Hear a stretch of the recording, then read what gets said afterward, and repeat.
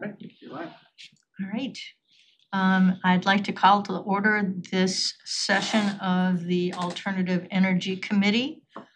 Today is Tuesday, October 15th, 2024.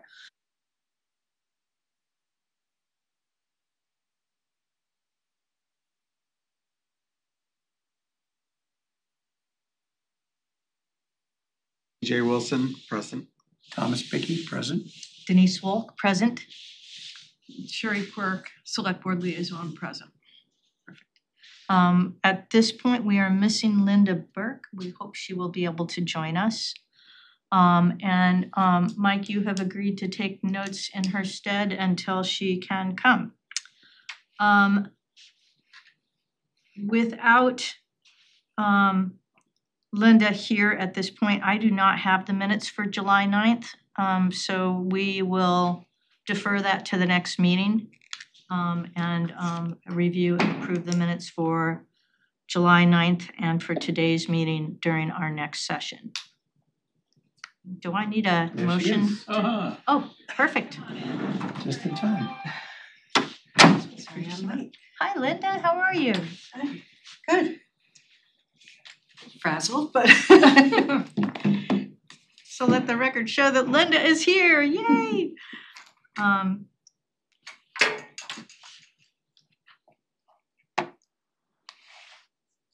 let's give her a minute to get settled. As you do that, Linda, did you have an opportunity to do the minutes for July 9th? I don't have them. oh. Okay. So why don't let's defer the minutes till the next meeting and then we'll take a look at them and we can go over them during our next meeting. Is that fair? Cause I don't recall ever getting them. But I could be, was I supposed to take them from the website or is that something that No, I send them to you first. Right. I guess it might not, I don't recall getting them, but that doesn't mean I didn't and somehow in the fray of the last 2 months, I didn't somehow lose them. My apologies, the last 2 months have been insane for me.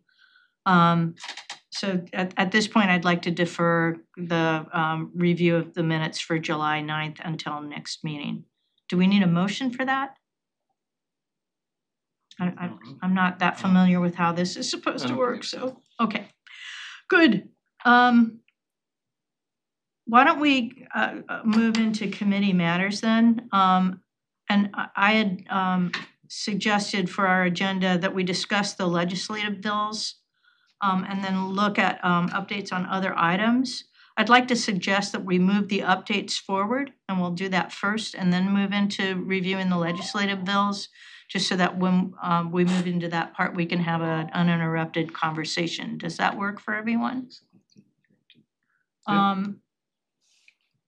Perfect. So why don't we start with,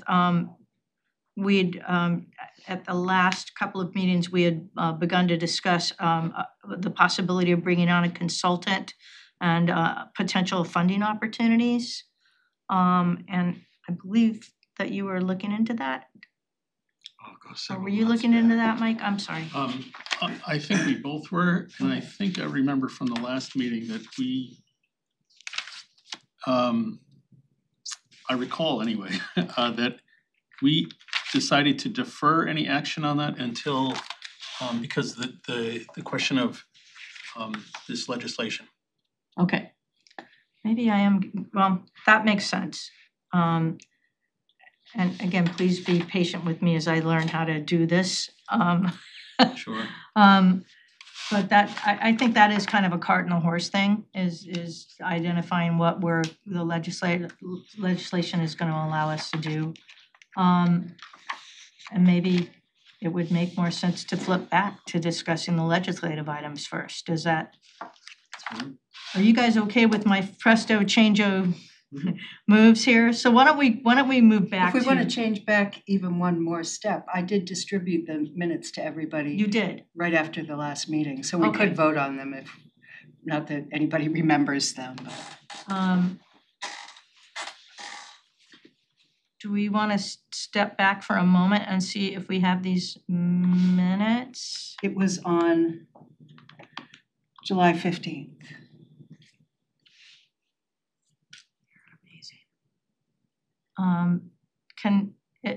Let's see if everyone can get to them. Although, Tom, you wouldn't be able to. I did look at them. Oh, you did? Yeah. Okay. I look at everything Linda sends me. I don't see them. Box, but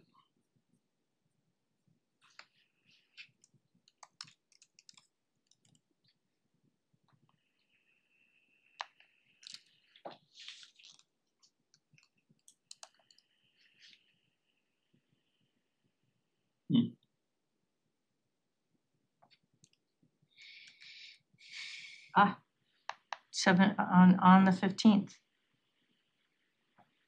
At 5:24 p.m. oh, they're there. There I they see them are. now. Let's take a minute to review. Tom, are you okay with going on your memory Yeah. for those? Yeah. Does everybody else have them? Yes. Do you have them? Okay.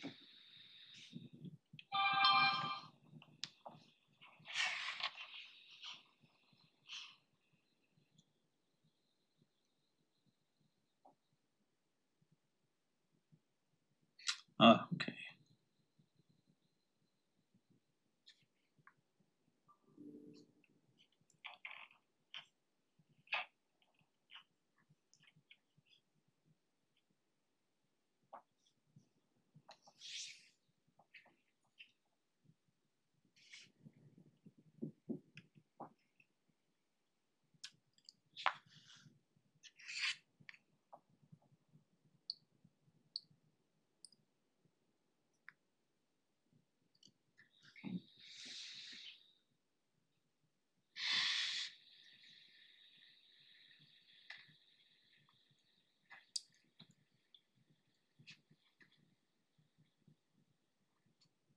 Everybody had a chance to Yep. read through it? Anyone have any questions or a motion to approve the minutes as I make a motion to approve the minutes of the July 9th meeting as written and sent out July 15. I'll second that. all those in agreement? Aye. Aye. Any opposed? Okay, the motion carries. Thank you, Linda. You're welcome.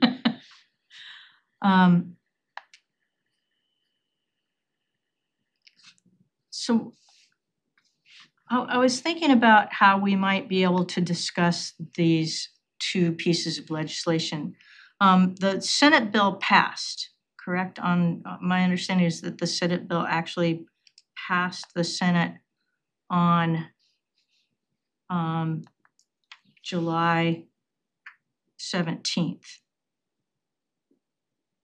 Is that correct? Or was that the House bill? That may be the House bill. No, the Senate bill 2838 passed on July 17th. The House bill has not yet been voted on, according to the website. I thought it was. I thought it was, and that's why they were in Conference. conference committee.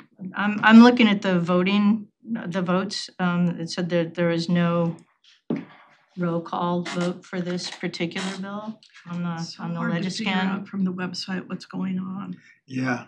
There's a service called InstaTrack. Does anybody have it? From work? Their own work? No. It helps. Yeah. It's a paid service though. Okay. But I've read articles. Okay, that they had voted on I think it? so. Okay. Is that what everybody? I have to admit, I have been sadly out of the loop on things for a couple of months. And I'm trying to get back into the saddle. The year was terrible between COVID and starting a new job. It was just, Sorry, it was Not so passed on good. July 17th, the House bill, according okay, so I wonder if the Senate, so in the I wonder Senate, if the was Senate before took it that. up on the same day? June 25th.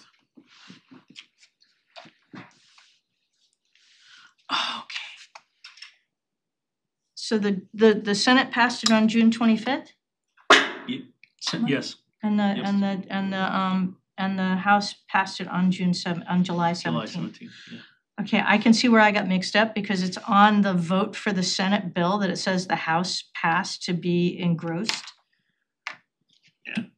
Okay, can someone define what engrossed means? Is that like reconciliation in a, It normally means that Federal it's or- a done deal, it just needs to be sealed by the, kind of the state clerk. So it is a funny, on 625. But it was also referred to the House Ways and Means, which means it has a financial component. So that usually slows things down nicely. well, I mean, there was a financial component in both bills. Yeah, A fairly substantial portion of it was around rate setting and, yeah, And if finance. it affects the budget, the state's Right. budget. right. So, but these have at least made the first hurdle, so I would imagine short of them killing it in committee, they're probably gonna end up being passed, do you think? So the difficulty right now, though, is they're not gonna be in formal session till they seat the new legislature in January.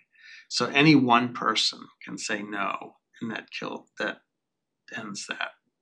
So it has to get refiled in January. Everything has to get refiled. The entire bill would have to be refiled Yeah, in January. Every bill that's on the docket still No it's wonder sitting nothing around ever has to get gets done. refiled. No, I know. It happens every 2 years like this, yeah. Oh, boy, My understanding is that the two bills that were passed are different and they needed to be reconciled. right, Reconciliation did not happen in time for For this final process. passage. And there were quite adamant differences of opinion that I frankly don't completely understand. And there's been periodic chatter about the governor calling back the legislature in order to pick up or to deal with certain things. And this is one that always makes the list. So I guess I'd be curious to know whether anybody else has heard about it being. No, that's pretty accurate. And then when they called back, that's when they do the formal session. So It's a majority rules. I have heard something differently. Okay. So I am looking at a website that's saying they could they could convene a special session. They could convene an informal session, or they could pass it in the next session. My someone I know who is a policy analyst for a green energy organization says that the word on the street is the Senate and the House have come to a new compromise climate bill that could go public as soon as this week, but it could be longer. And it is likely that the siting provisions will be like what is in the House bill, and some aspects of gas utility reform from the Senate bill will be in the final bill, but everyone's being pretty tight-lipped.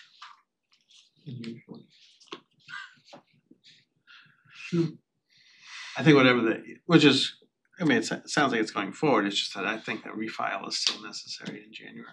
But they would just refile at the level that they, that it got to. Yeah. I would suggest that we could say that the status is unclear at this time, since we have conflicting information. feedback from different organizations. So rather than saying, yes, this has been agreed and they're gonna do this with I'm more comfortable just saying it's unclear what the status of whether there's, a compromise bill, whether anything's gonna get done, whether, so it's all speculation at this point, so. And it seems like kind of a wasted effort to talk about any version of it if Well, we that- don't know what Well, is that's what I'm gonna saying, happen. so it's unclear where we stand with the bill until we have something in hand that says Right. this is what the legislature has passed. It doesn't really make any sense to discuss the pros and cons of the House and the Senate bills, because none of that may even appear in the Right, and the in last time we some met, compromise, so. and the last time we met, it felt as though they may be, between then and now, they may have passed this, so. And again, to my head, it looked like they had passed the House bill, but I misunderstand how the process works here. That makes sense. I guess part of what my thinking about these bills is forewarned is forearmed, thinking about how the legislature is thinking about, I know one of the things that we had discussed before that we were concerned about was the possibility of this new commission being able to override the will of towns. And you know, I didn't see anything when I reviewed both of the bills. I didn't see anything that looked very specifically as though they were saying that. But there were a couple of sections where it made me wonder if they might be able to do that. So that was one of the considerations. But the other was, you know, that it might provide opportunities for resources, funding, and other opportunities for groups like ours to tap into this state commission's resources. So those were a couple of reasons why I've been interested in it. And I was hoping we could have this kind of a discussion about it. And you know, Tom, I think you're right. It doesn't make a lot of sense to try to make any decisions, but I think discussing what could happen, because it looks like something will. Some version of this looks like it's going to go through. Yeah.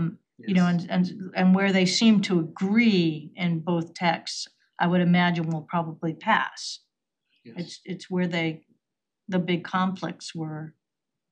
But I think more importantly for the town is that what local control are we gonna have? Right. Is this gonna be basically a top-down, you know, you can't do this and you can't prevent this and you can't do this? And it seems like that's where they're headed, that, you know, basically the local communities will have very little say in, you know, future, you know, development of solar and wind and everything else, and batteries, whatever. That's kind of the feeling I get from reading everything that I've seen, is that we're almost going to become redundant in the sense that here's what you have to do. We have zoning and planning, and they'll adjust their guidelines to fit whatever the state says you must do. So I don't see a lot of local, I mean, that's my personal opinion. Does that do other people agree that appears to be the way that they're going to ask us to Well, I feel more adjust confident zoning that and there's planning? still some Yeah. local control here, so.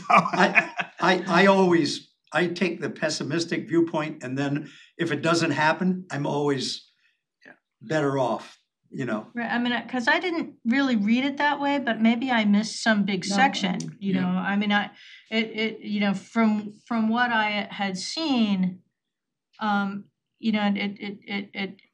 Well, take the battery issue, for example. Right. You know, that the state said, well, we consider battery storage a part of a solar field.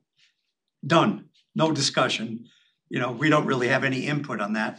And we already have, like Tesla has a huge battery facility in Carver, and they just went ahead and did it and didn't get any approval from the town, from Carver, anybody. So, and it's a done deal. So it's already there. I attended a meeting last week that was about this bill and about transmission questions because of the grid. And the presentation was by someone named Mike Judge from the Office of Energy and Environmental Affairs. And what they're saying is that without reforming the permitting process, we will not meet our Massachusetts will not meet our greenhouse gas reduction limits. And the way they describe it is that, and I'm reading a bullet point off a PowerPoint slide that I cut and pasted. All state and local agencies that would otherwise have a permitting role would be able to automatically intervene and would participate by issuing statements of recommended permit conditions. But the permitting would consolidate all state, regional, and local permits for larger projects, which wasn't defined, into one consolidated permit that would be issued by the Energy Facility Siting Board. Mm. So this is when people talk about the siting reform, this is what they're talking about. So that currently you have to get up to 15 different permits, and each one of those involves a permit decision and potentially has an appeal and then an appeal result. What they're saying is, you get all the input at once, issue the permit, and then there can be a review and an option for an appeal to the SJC, to the Supreme Judicial Court, and then that's the process. For the large projects. For the large projects, but I'm not sure. Somewhere there's a definition for large and small. 25 megawatts. And is 25 megawatts large? Like that's what I was wondering. Is the project, say the project over by Wareham Crossing, is that 25 megawatts? No. We don't have any 25 megawatt projects. Not in this Okay. town. Oh, that's interesting. Yeah. All right, I don't know if there's one in the state, actually. Oh, really? It's, I mean, And maybe it's because of the 15 approvals that they have to go Yeah. through. Yeah. So I guess to Tom's point, that's sort of there's the balance there between. Well, I do want to have sort of a bigger discussion about this because I've been thinking about this issue a lot about, so this, we have these greenhouse gas targets, and apparently we're not going to meet them unless siding reform happens. So I had a discussion with somebody about this issue about, well, and essentially I came down to saying, why should Wareham, which is for whatever reason has preserved a lot of open space, have to bear the burden of having, say, solar development that we don't want to supply power to Boston? And this person said, yeah, why is it that all the rich people have to pay for the health care of the poor people? We're a Commonwealth. So I'm wondering whether I'm having this conflict in my head. The state is saying we need to do this. The legislature has met and is going to apparently come out with a bill that it maybe is going to weaken our local control. Yeah. Should we fight it? Should we be like Milton fighting the MBTA? And that's exactly what it would be like. Yeah. Milton. Yeah. So I'm not sure that's where I want to be. Well, I also don't know if the town has the wherewithal to do that. Yeah. Does it? No, Well- but Milton does because they have the money. but, I mean, We're not Milton. what I would say is I don't think the analogy between taxes and solar projects is 100% square. Because I think what concerns people in town, and I'm not aligning with either side. I'm just saying how I think it stacks up. But the taxes are being paid by people with the ability to pay the taxes. And the question with the solar and battery is it safe to be around these things? And so that's really, I think, a question. I think it's really hard to, well, first of all, I don't want to talk too much because I'm not supposed to, but Well, you also have vast experience in the industry, and just having that at the table is so important. Outside of your role as a select person. on one hand, I mean, what I would say is I'd take the 25 megawatts or more and say that is probably of less concern. 25 megawatts is 100 acres Yeah, it's a huge, or more. yeah. That's a big, I mean, it's possible that would be proposed here. Anything's possible, but when it comes to local control, what this town has seen is a lot of relatively smaller 5, yeah. projects, aggregating to a large number of acres and projects for the town. I would say on one hand, what you can say is under current law, the law is very much in favor of solar development. In favor of solar development with few resources for the planning board or any other board that's involved, and not a huge knowledge basis at this point of impacts, which, over time would hopefully be addressed. But right now, I think the planning board, if anyone has seen any recent meetings, is very, very tied up with this issue of additional solar in town.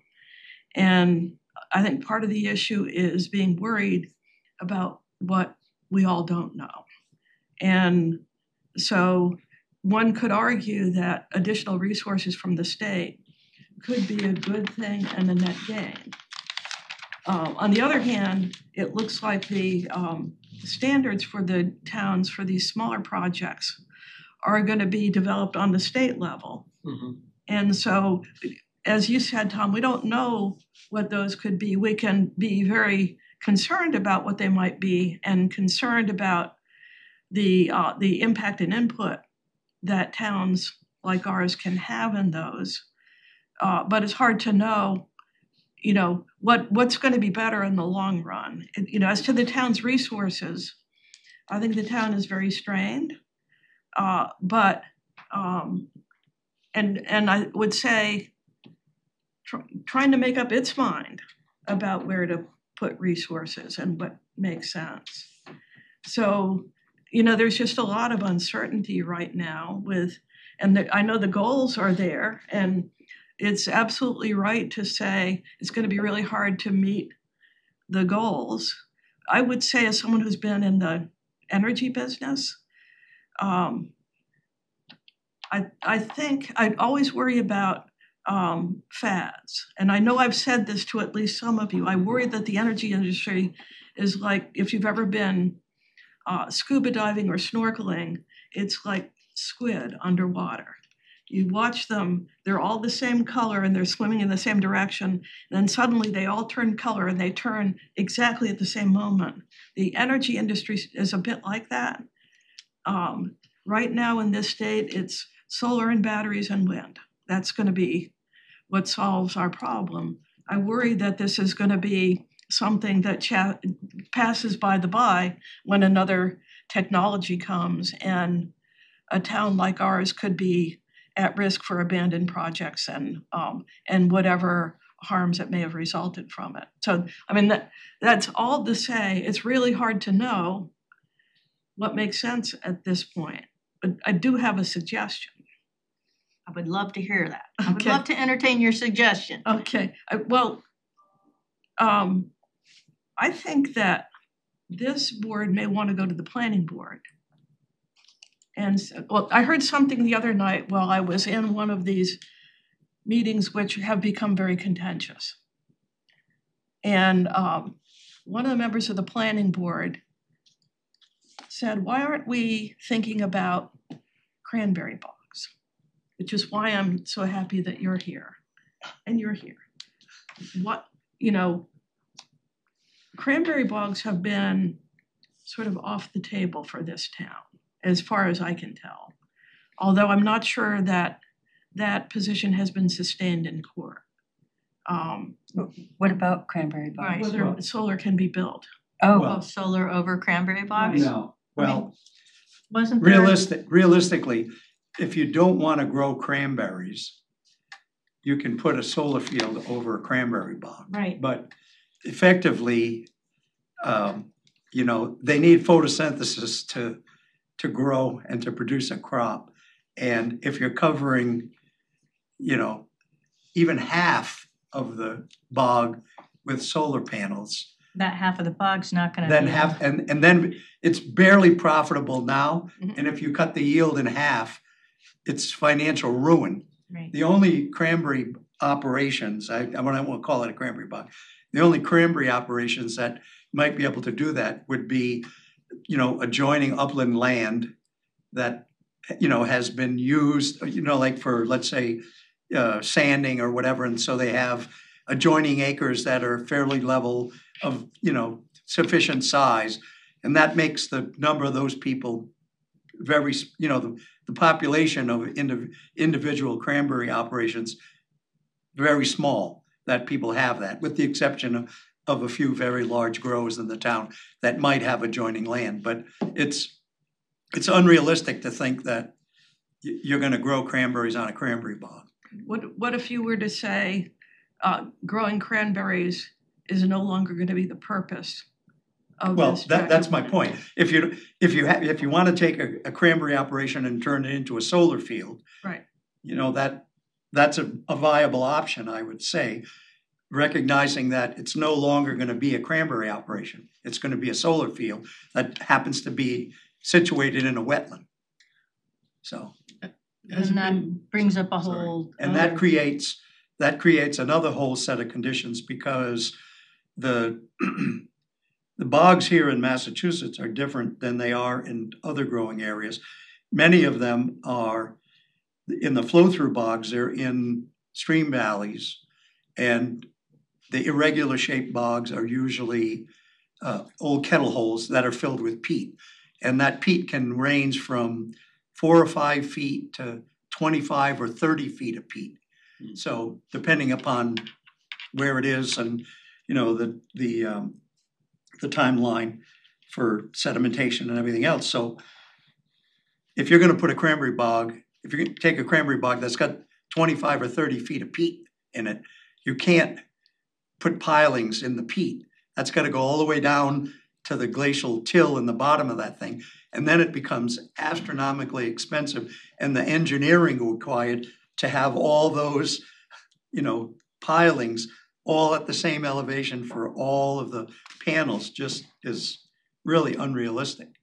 Isn't peat, doesn't peat store a lot of carbon? Yes. It does, at a tremendous amount. Okay. Yeah, It's all carbon, actually. So what if we were to say, well, I guess my basic question, I don't know nearly as much as you do about the sort of the hydrogeology, et cetera, but I'm wondering if the comment that I heard from a planning board member that we should really be looking at cranberry bogs for solar, if it has any legs or not. As I said, I mean, Sounds like no I leg. can't speak for individual cranberry growers, but I'll go back to my Right. point.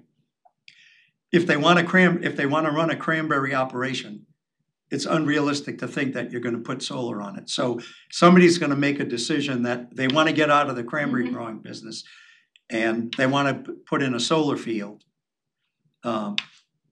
That's, you know, those are two different things that I personally don't think are compatible. I just don't see how you could grow cranberries. I mean, we already know that, you know, in small bogs that are in narrow river valleys with forested uplands, that the yields along the perimeter of those bogs where they're shaded are much, much lower.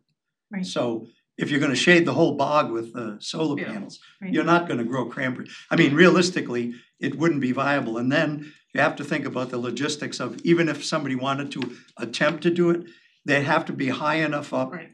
to be able to manage the vines. And then you have to worry about irrigation. How do you irrigate a bog that has solar panels on it? And how do you spray chemicals on the bog? Because some cranberry bogs are sprayed by helicopter. Other ones are sprayed by chemigation. So there's a whole series of obstacles that make the two things impractical. I mean, if you're looking for places to do it, you'd be better off putting it in shopping center parking lots and just put everybody under a canopy. Mhm. And I mean, that makes more sense than putting them on a cranberry bog, you Well, know? it's also a built environment. So Right. you're not taking Yeah, natural resources out of. As I recall, in years past, when I served on the solar bylaw committee a few years ago, there had actually been an experiment with doing solar over cranberry bogs. There was a I don't know if it was UMass that did it there. I know they have their extension out here nearby, but the Reader's Digest condensed version of that is, yeah, it doesn't work. Because even if you're able to, they even tried shifting, like putting the panels on some kind of automatic shifting where it would shift and so that they would rotate so that the crops would get sun for some period of the day, and the yield of the cranberries was less than half of what it should have been. And that's just with the shading. It has nothing. It didn't take into consideration the need for irrigation or fertilizer and what the impact of that would be on the panels. Plus, I mean, if you think about Carver, where they've tried putting in a solar field over a wetland. I mean, the materials they had to use to do it, they put in creosote poles and then they Yeah. ended up having to take them all out. and Right. Now So- they're putting in steel pilings and there's still nothing hanging on theirs. So let's Back up. Yeah, let's take this and tweak it just a little bit. Let's say the growing of cranberries on this bog is no longer viable. One of the town's other priorities is nitrogen reduction. Because of the nitrogen levels in some of our rivers need to be reduced. And there are very, very expensive ways to do this. I think taking some bogs out of cultivation is a way to reduce nitrogen. I don't know how this all lines up and how the economics line up, but take the bog out of cultivation and turn it into a solar field. I have just a couple of comments to that. The first one is that typically cranberry growers only put about 12 pounds of actual nitrogen per acre on a cranberry bog. So the cranberry growers of all agricultural crops, they probably use the least amount of nitrogen because a lot of nitrogen ends up with a bog full of vines and no fruit. Right. So that there's a misconception that cranberry growers are using a lot of nitrogen. In fact, homeowners, UMass did a study quite a number of years ago, like 15 or 17 years ago, and they found out that the average homeowner on a half-acre lot is using like 5 or 6 times the amount of actual nitrogen on their lawn than a cranberry grower uses on an acre of cranberry bog. So that's one issue. Mm-hmm. The second issue is that I actually had a research project out on the Cape quite a number of years ago where I installed automated monitoring equipment in the headwaters above the cranberry bog, and then in the bog and at the outflow of about a 14-acre cranberry bog. And the water coming in from the headwaters came from a subdivision that was all on septic systems. And I monitored that. They were all automated samplers. They took flow-weighted samplers over the course of the whole growing season for 3 different seasons, and it turned out actually that the highest levels of nitrogen were in the water coming into the cranberry bog. And the lowest levels of nitrogen were coming out of the cranberry bog. So in fact, what was happening was the cranberry bog was scrubbing water out of the receiving water to the detriment of the yield of the bog. So because it was getting too much nitrogen. So in reality, that they put very little on, and if there's additional nitrogen coming in, they're like any other plant, they'll grab onto that nitrogen, and then they grow much vigorous vines and less fruit. So the outcome was the water was cleaner coming out of the bog than it was going in. So the bog was not the problem. And the bog suffered from the high nitrogen water that was coming from the urban environment. So it was totally the opposite of what the community wanted. The community wanted, those nasty cranberry growers are filling up the bay with nitrogen. And it turned out actually that it was the people who were complaining about the cranberry bog that were actually generating more nitrogen, effluent nitrogen in the stream than it was in the cranberry bog, to the detriment of the bog. So we have to be careful about how, we look at, it's easy to point the finger at somebody else and say it's this, because I was on a committee many, many years ago that was looking at, reducing nitrogen. And we met at Mass Maritime with a whole group of different people, including Buzzards Bay Coalition and a bunch of other people. And I argued that, we should have restrictions on the amount of nitrogen fertilizer that people can put on their property. And, everybody had an argument for how it would be difficult to do that, blah, blah, blah, blah, blah. But, it was like, well, but that's the biggest source of runoff and nitrogen in the water, and from the sewage treatment plant is also a very large point source contributor of nitrogen. But, you know, they talked about, well, reducing nitrogen at the sewage treatment plant and, you know, developing best management practices for the cranberry growers, but somehow or other, the people that generate the most nitrogen, they didn't want to do anything for them. So you could put restrictions on, nobody could buy more than X many pounds of nitrogen. You could have, you know, surveys of how much acreage people have and you're allowed to buy this many pounds of nitrogen. I mean, it's a bureaucratic, It's an enforcement. it's an unenforceable kind of bureaucratic nightmare, but you know, an educational program that told people not to do that, you know, was never even implemented as well. So I was on that committee too. And I thought the takeaway from it was that there was a large contingent of people, with you and me and maybe another handful of people excluded, who went into this discussion assuming that the problem was the cranberry growers. Right. And there was nothing we could say that would steer them away from that. And finally, you'll recall that somebody said, well, why don't we do a study? Why don't we look at this? And so the Buzzards Bay Coalition actually did look at it, and it turned out that no, it wasn't the cranberry growers, as Tom said. And that part of it was never publicized. Oh, wow. Well, and I think that there's a disconnect. There are a lot of people who make assumptions about, because they don't know. It's like, I've never walked through a cranberry bog. I want to someday, but it's on my list. Oh, you should do it within the next couple of weeks during the harvest. Yeah, That's during the harvest. best time. I'll be in touch with you.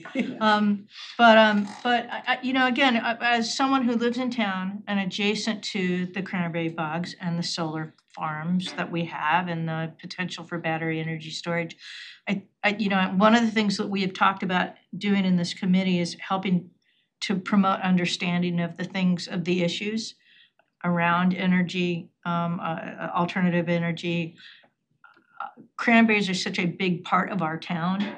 I think that making it clear what's doable and what's not, I think would be also important for us to think about how can we communicate that? Because I hadn't ever really thought about. I've thought kind of like what Sherry brought up. It's like, well, if a cranberry bog was getting ready to be decommissioned, or they're going to take it out and stop, wouldn't that be a smart place to put a solar installation? Well, it would because if the geology was the land is already if the cleared. geology was acceptable, but Right. But you know. but that the cranberry bogs are in those places for a reason, because the geology set itself up for that. Yeah. Right? In this area, because most of them are if I hear in you correctly, Tom, most of them are in places that have large for the most, concentrations of peat and Massachusetts, and there's other growing areas as well, but like Wisconsin, for example, most of the cranberry bogs in Wisconsin are on uplands and they're manufactured wetlands. So underneath most of the cranberry bogs in Wisconsin is regular glacial till material. And they actually, lower the ground surface so they can get closer to the water table to build a bog. But here, we have naturally occurring, bogs and the issue is there'll be, bogs that perhaps growers don't want to continue growing cranberries on that might meet the criteria where it's fairly shallow to some basal material that they can put pilings in. But then there's going to be other ones where a guy might say, well, I want to, stop growing cranberries and I want to put solar out here. And then he finds out that the bog has 30 or 40 feet of peat in it. Right. And it's just, the amount of footings and stuff that would have to go in there to make the thing stable would never be realized, no matter how much power you generated. So it would be a losing proposition, Mm-hmm. Well, there's the trade-off too. If the peat is a large magnet for sequestration of That may be the greater value. carbon, Yes. yeah. If it's already yeah. sequestering the bad And- stuff. Bad stuff. Yeah. Carbon. And- If it's sequestering, we don't wanna mess with that. Right. Right. You know, you know, I guess the other question is I don't know enough about cranberry farming to know how profitable it is. You'd mentioned before, Tom, that if you took half of a field out of production, that would be enough to sink most people. Yeah. So it doesn't seem to be a real high margin, but are most of the cranberry growers in our area, you know, solvent? Do they plan on staying in the business? Is it a growing concern, or is this something where, as we as a community look to where these kinds of installations for, I'm gonna take it back to energy, alternative energy, where either solar or battery energy storage or something could be done in an area that is previously disturbed by farming. Are there going to be, do you predict that there could be farmers that are looking to make some alternative use of their lands, or gonna quit farming?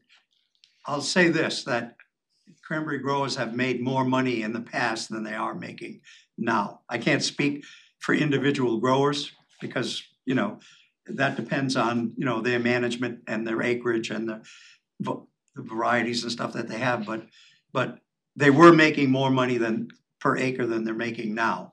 And nobody's going into the cranberry business, new people thinking that they're gonna be viable farmers. So, and I'll just leave it at that the established people that have no debt and you know, are multi-generational, you know, they can probably make a reasonable go of it, but there aren't very many people buying into cranberry bogs. So So let's tweak this a little more. Is what I'm searching for is there is a lot of opposition right now, I'll say, or you know, sort of a critical mass of opposition on the planning board. And if you've been watching the meetings, you will see this. To deforestation, for example, lots of. I'm searching for what is it that is okay. What solar development would be okay by, say, a critical mass of people. I mean, I hate to be in the position of saying no to everything. Not that I'm in that position or ever was, but it would be good if we had some way of saying, if you do this, and even for purposes of showing the state at a point when they're developing guidelines, if you do this, then that's something the town is okay with. Yeah, so I'm thinking the order that the public would be happy would be they'd be okay with rooftop, but we ran into that conversation about not every roof can support. But going forward, you could say all new construction Yeah. has to have solar on it. We could also do a survey of what's already in town and see if companies have looked into putting on rooftop and what their barrier was. And if they haven't looked into it, why not? So rooftop, and then the canopy idea, because most people are like, doesn't matter if the mall looks any worse or better today than it does with or without. I would say that next, though, they're going to think, oh, cranberries, because they're okay going out, you can see why politically you're going to say, well, no, the cranberry companies are okay to go after, but we can't tell people to do away with their green lawn. I know it's, it's torture, right? It just is. And the enforcement is a nightmare. I mean, how do you do that? So that's where I think,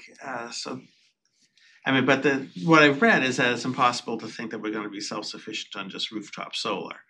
But it still would get us there.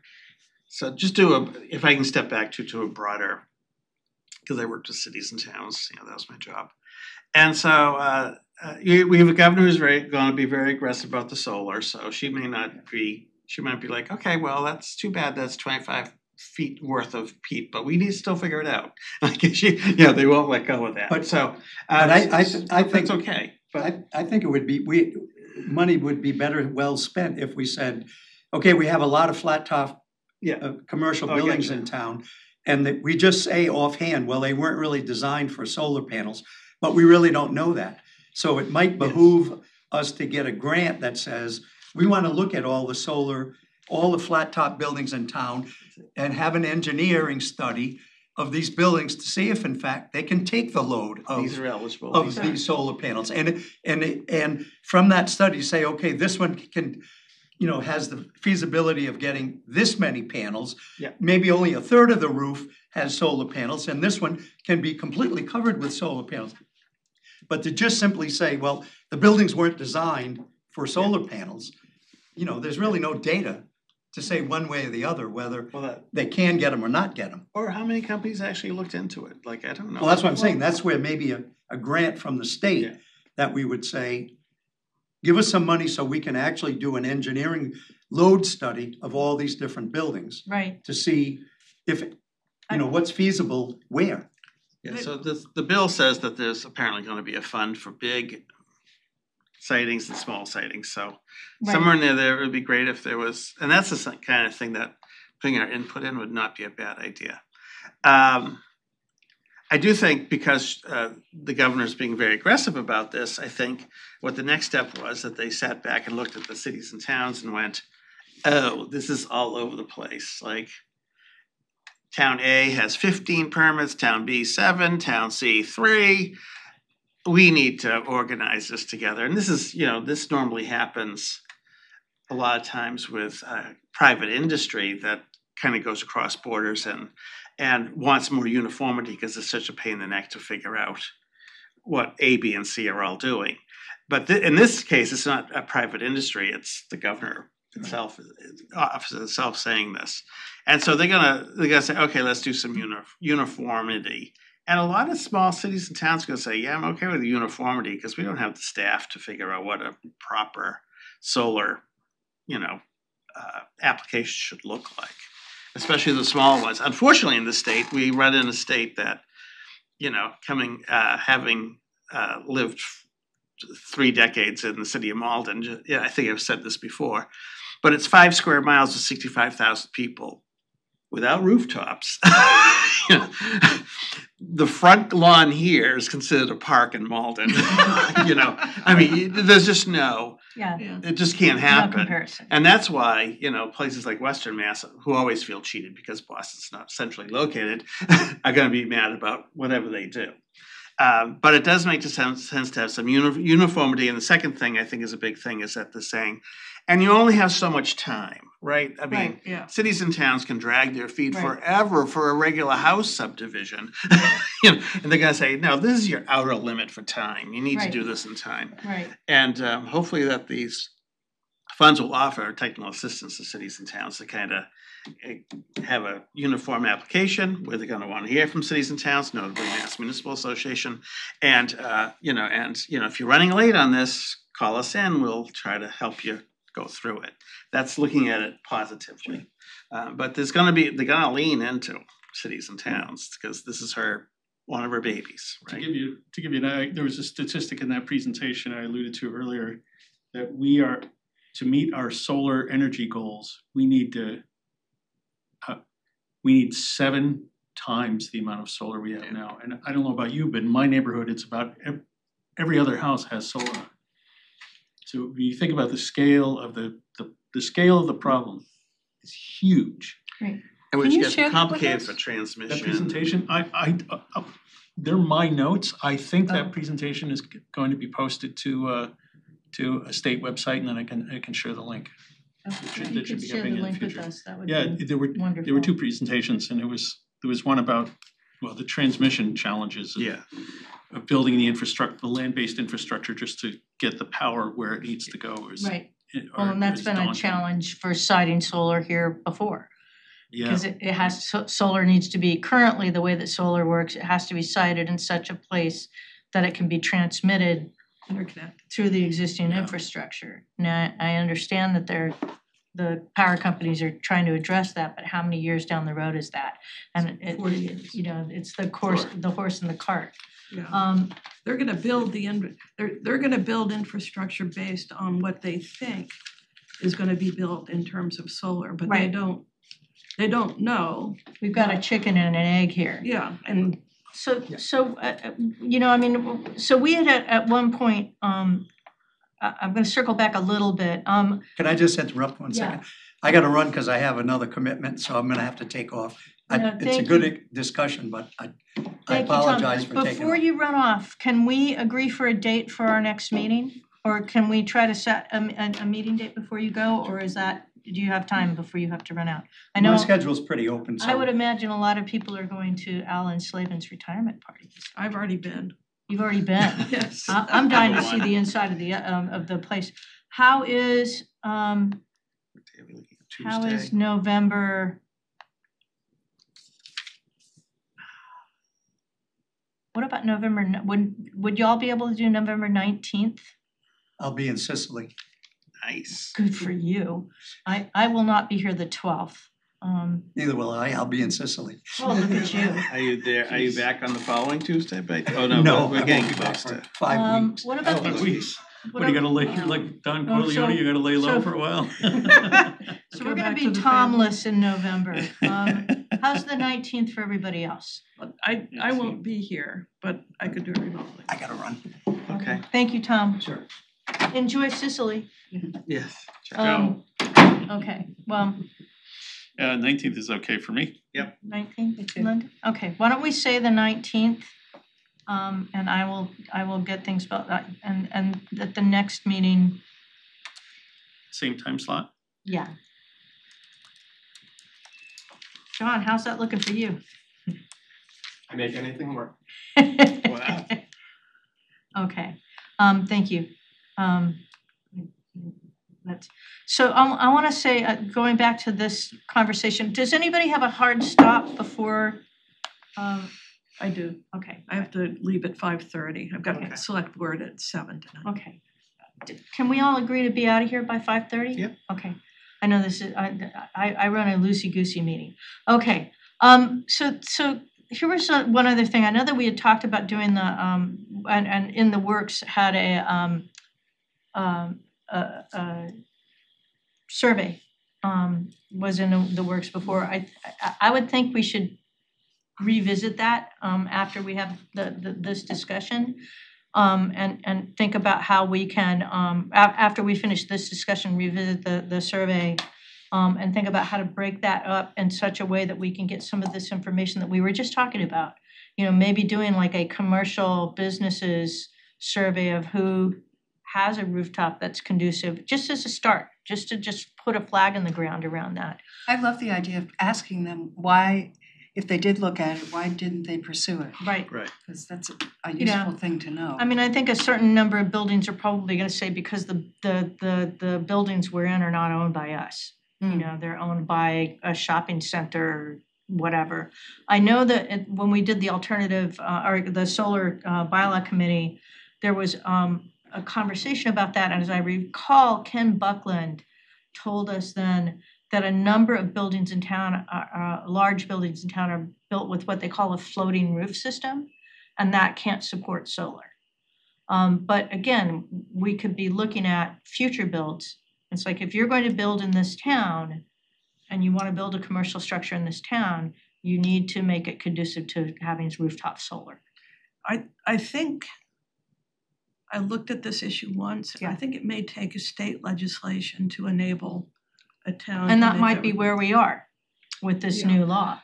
We're under the International Building Code, aren't we? This one that's kind of uniform. My understanding with most of those codes is that those are minimums and states can add on top of those. I'm wondering if even if that has Oh, if that, moved on to That's insane. including it. I don't know. and we can also search the text of those bills to see if they have the word roof in them, I don't know. So there was one other consideration or one other concern I'm sorry, go. No, I just wanted, so Sherry actually started this discussion by Yes. saying we should go to the planning board. And I'm Right. not sure that you completed that thought. Yeah, Is- let's go to that loop. So I think what I was thinking about is, I think the planning board, to the extent that something this committee does is within the jurisdiction of the planning board, it would be the right thing to do to go to the planning board and say, we're thinking about doing this. A, do you find this useful? Is this helpful to you? And B, would you like to put somebody on this committee? And I think to the extent that the committee comes up with another charge that's not within their jurisdiction, I think that's less necessary, but still a courtesy to go to them and say, this is what we're doing. So we're not necessarily talking about the entire alternative energy committee No. going to the planning board, but I don't think so, other than to make a report or Representatives. something like Right. that. But I think, and one thing I did want to mention is there is interest in town leadership in hiring and seeking funding for sustainability. And a sustainability study, in my opinion, could and should include the study that we're talking about here of what is the unrealized solar potential. right. You know, where are the potential carbon reduction possibilities in the town? I'm meeting with Derek tomorrow on another subject. I could ask him if this might be possible, if you guys. Well, I mean, sustainability and alternative energy kind of go hand in glove. Right. You know, and if you're looking at building for sustainability or having any kind of a sustainability effort in a town, if you don't consider alternative energy sources as part of that, Mhm. I think it's short-sighted. So it would make sense. And I saw, again, in the bill, to go back to the bills, I saw in both bills, both versions, there was language around that, around providing funding for sustainability and tying that to the production of alternative energy. So I think that there is a nice segue to that, and I imagine that will end up in both bills because the language that I saw looked pretty similar. You know, what I also wonder, you know, again, we don't know for sure until this next legislative session comes in, but we know it's going to happen. It is heading our way. You know, I think we need to be cognizant of that, not just in terms of losing local control, but thinking about as this is coming, what is our recourse? If there's something that they're looking at trying to bring into town that we know that the citizens that we represent aren't going to like, are going to be, we either need to study it and understand it and see whether it's actually a net gain, and we need to be part of the communication around that so that people understand what's happening. I think there's a lot of times people don't understand, you know, that you know, there would be net good from a project if it's done properly. But so how do we work within the new guidelines, and then how do we understand what the process is for pushing back if there's something that really doesn't work for our town? And I think that as that new law comes into play, we need to understand both of those things. How can we work with it so that it can help us to accomplish our goals with alternative energy? I mean, that's why we're all here, right? But also, how do we make it suitable for our town? You can't just say NIMBY. You know, that's not going to work. So how do we balance that so we don't become an energy ghetto for Boston or New Bedford or somewhere else, but that we have properly cited things. In the interest of time, can we circle off of the legislative? Can I get a motion to? Do we need a motion to stop discussing this, or can we keep? You don't need a I'm motion. not a real. I'm not. You just go. move Okay, on. let's move on. But knowing that we're going to continue to watch this and see what happens. We had. I want to go back to the draft, to the feedback on the draft survey. I know that we have something out there. I'd like to take a look at that again at our next meeting. Let's not do that today, but I'll bring it back in advance to the next meeting, and let's look at how we could break that up and maybe look at creating a version of that survey that does go directly to commercial businesses in the town. Think about an abbreviated survey. I think the longer it is, the less likely we are to get information. Yeah. But if we can think of a concise way to ask commercial businesses and set that up, I think that would be smart. So I'd like to circle back to that and maybe look at how we could break that up to both the commercial side and then also surveying homeowners as well. And here's one of the things I am concerned about. I have been reading about not so much the solar panel companies that are installing solar panels on rooftops, but there are a number of solar companies like SunPower Solar, which are they're the companies that Rent. They receive the solar panel the solar energy that you generate on your rooftop. So, if you're feeding back into the grid, these are the people who are collecting it. SunPower is one of the largest companies in the country, and they just filed for Chapter 11 bankruptcy, and it left a huge number of people in California and the West without a company to take the energy they were they were collecting in their rooftops. And what ended up happening, and I after this meeting I'll share the link to this story. What ended up happening is there were lots and lots of houses with rooftop solar that didn't get connected. They were never connected to the grid to realize the savings they were promised by the solar panel people. At least one of them's in Wareham. So I think that that's something as a committee, and I just came across this article day before yesterday and then started going down the wormhole to find out more about it. But I think that it would be important to find out if that, what they're calling it in the energy industry, it's called a solar coaster. The ups and downs of the solar industry that can cause companies to grow quickly and go bust just as quickly. The question is, part of the things that affect them are the interest rates and building codes and pushback. But with interest rates coming back down, that might not be as much of an issue. But interest rates at least partially impacted this particular company, and it was the largest company in the industry. So I don't know if there are others. For the homeowner? I'm sorry? Wouldn't that be a win for the homeowner? Company goes out, you're leasing your roof. No, Company installs all this infrastructure.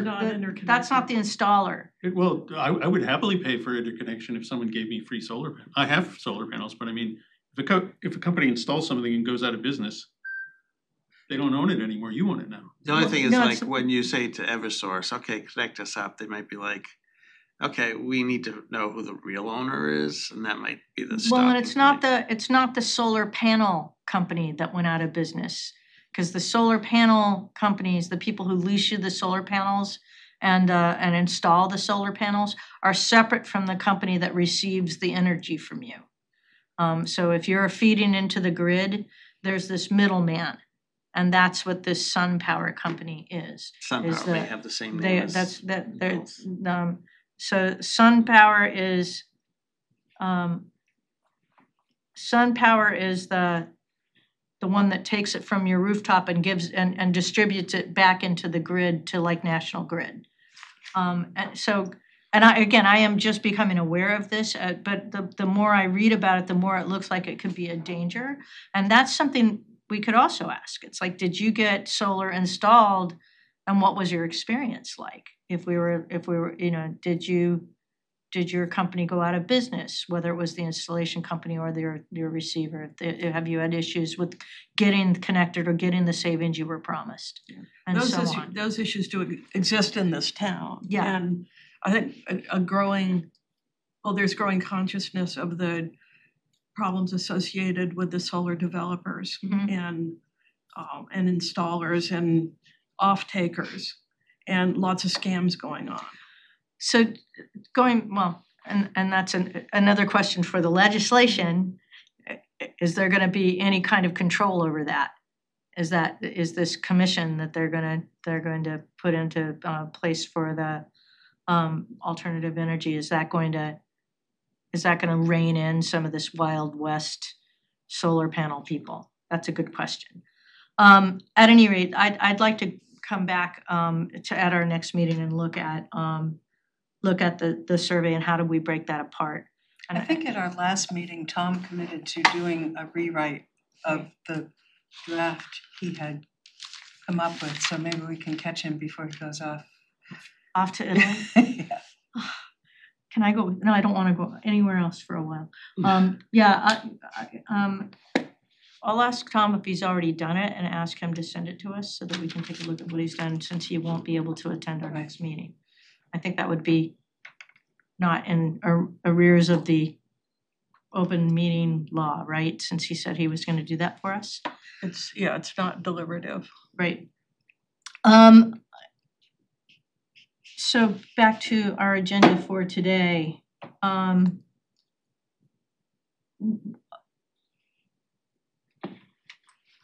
We had a couple of items of new business. Are we good with the committee matters? Are we okay to move on? Does anybody want to discuss anything else that was there? Sherry brought up to us that we had a small number of committee officers.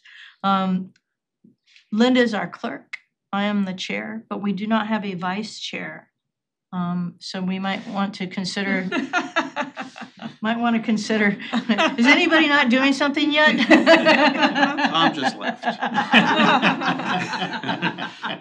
Oh, I think that would be perfectly suitable if we Elect make Tom. him vice chair in absentia. That'll be the last meeting. I move that Tom be vice chair of the committee. Do I hear a second? I don't know, are we allowed to assign leadership positions without someone's permission? Consent. Well, maybe we could table this to the next Yes. meeting when we have enough people. And so You can ask him. In yeah, your we could email ask to him if he'd about be his- willing to serve as vice chair, and we can vote on it in the Because he next thought it meeting. was all He would be an great idea. excellent vice chair given his Yeah, knowledge. his knowledge, he would be. And speaking of other people to serve on the committee, we are shrinking. We have been shrinking a wee bit. I know we had but it seems like we should try to bring, especially since Sherry's had to step out as an official member, we should probably try to bring maybe a couple of more members on just to spread the load a little bit and bring some new blood in here. And at one point, Sherry, you had mentioned Carl Schultz had some interest in it, but does he have the bandwidth if we were to reach out to him and invite him to consider it? I don't know. You could ask him. That would be a good conversation to have. But I would say on the question of size, this is a small committee now, but I think the level of conversation is really good. Are you guys good with staying small? I think it makes Or you it think we're easier fine? for us to. It's fine, but if Let's you do want to that. ask this guy if he sounds like he's. Well, I mean, the upside of Carl is he is on the planning board. And it would be nice to have somebody from the planning board as a liaison. Or you know, I mean, even if we wanted to invite him as an occasional guest to liaise with us on behalf of this planning board, just like we might want to liaise with the planning board on behalf of the Alternative Energy Committee. It might be a smart thing, considering we have a lot of things in common. The other person on the planning board who would be good is Julie Moran, who's recently on, but is a lawyer, a real estate lawyer. And just don't mention Sun Power to her. Julie Moran. Is she a victim? Yes. Is it, so just to be clear, anything we would potentially propose as a bylaw has to go through the planning board anyway, right? If it's within their jurisdiction, if it's zoning If or it's any land kind of use. zoning or land use, yeah, okay, so that, yeah, it makes a lot of sense in that regard. doesn't Yeah, I mean, again, whether we want to expand the committee to add more members, or just like when the fire humans, were advising us before, they weren't actually members of the committee, they were advising us on Yeah. that.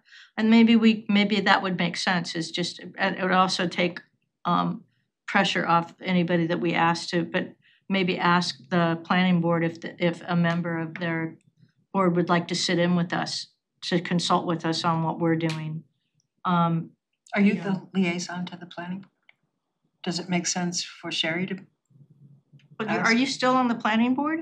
I'm liaison to You're it. the liaison to the planning board Yeah, and so- to us. Well, ask She's liaising all over the place.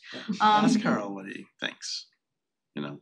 Yeah, I mean, I'm willing to shoot Carl an email Why and don't you do say, that? I hey, think would it's you more like to appropriate sit from in you. with us? Yeah. You know, we'd love to if you'd like to be I mean, we have a quorum. You know, we have enough members to do what we need to do. And I just wanted to make sure that everybody felt comfortable with our number. I do feel like we are relatively nimble at this size, which is good. But maybe asking Carl and or Julie if they would like to liaise with us and sit in on a meeting, and we can in advance think about what we'd like to talk with them about. Does that make sense?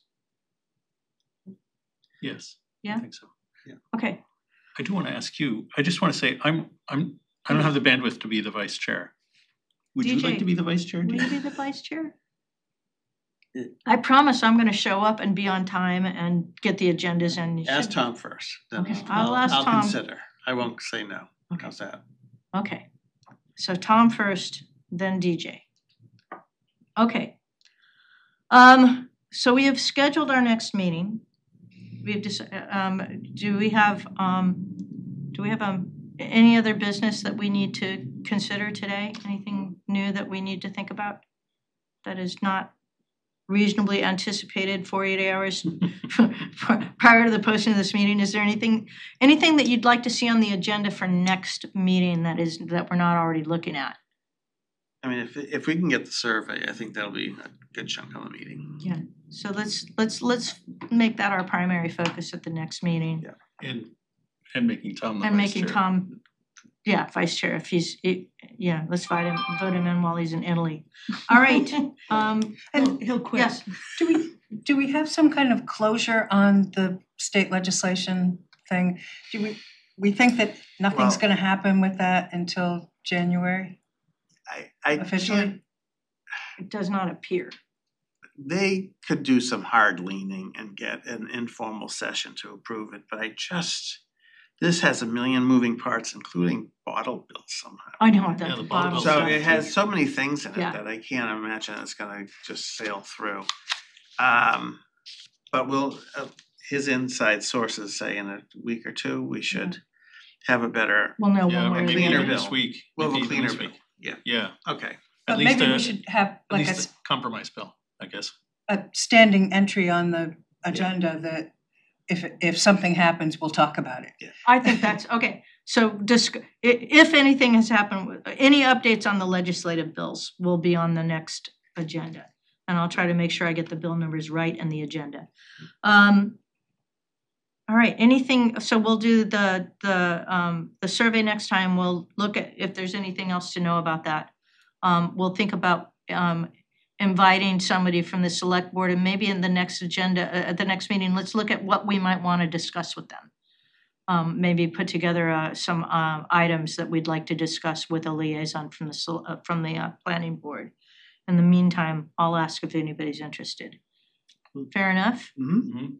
Okay, I will monitor the posting of the PowerPoint presentation that I alluded to, and it. could you share that with us when that comes available? Perfect. All right. Anything else for today? I move we adjourn. I second. All in agreement? Aye. Aye. All opposed? All right, we are done. Thank you. John, you can stop the recording.